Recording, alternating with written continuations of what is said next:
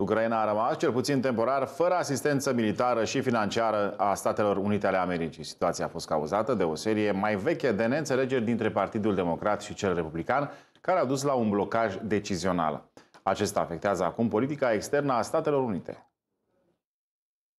New updates on military assistance to Ukraine? I mean, has the well really run dry here, or what does it look like? We have issued the last drawdown package that we had funding to support, and that's why it's critical that Congress move on that national security supplemental request and we get more funding. The attacks that the Russians are conducting are only increasing, and now, as I talked about earlier this week, they're using North Korean ballistic missiles to do their dirty work. So the need is acute right now, particularly in these winter months.